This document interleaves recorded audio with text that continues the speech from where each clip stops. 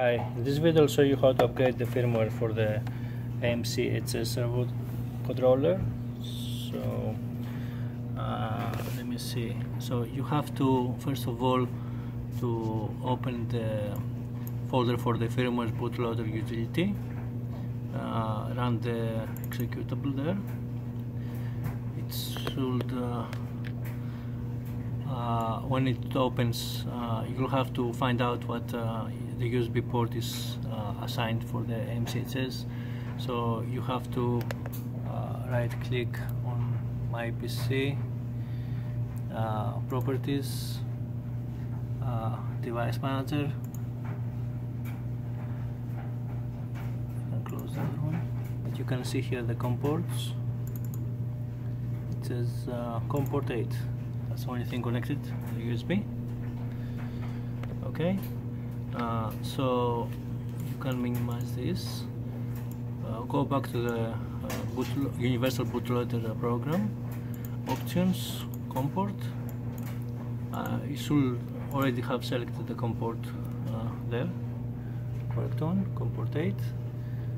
The rest of the settings, make sure they're like this. This one. And the flash size should be 128. Click OK. Now we load the firmware file. This is the hex file with the latest version.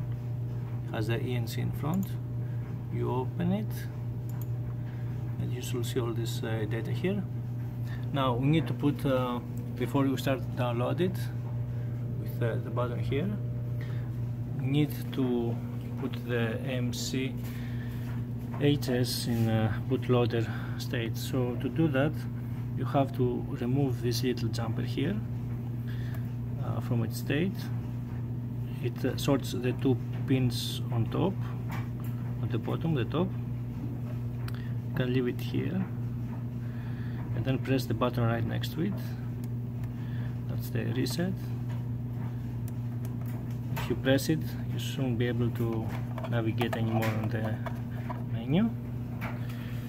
Alright, so now it's in bootloader mode. So we go there to press the download button there, and then it will show you that it's connected.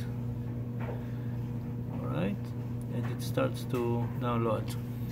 Now while it's doing that, you want to put back the jumper to the same position it was on the two top. Alright, carefully, and leave it there for until it finishes. Alright,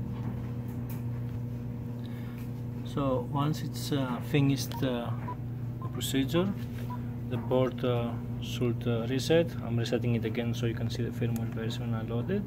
It's a 3.0 1B. Alright, and the first thing you have to make sure is to go to, that's the first menu, second menu, the serial ID format. Make sure that it's set up on the new, and then click there. There's the old format, it is the new format, FF. Click one more time and you can see the serial feedback should be off. If it's something else, change it to serial feedback off. Alright, and that's it. Thanks for watching.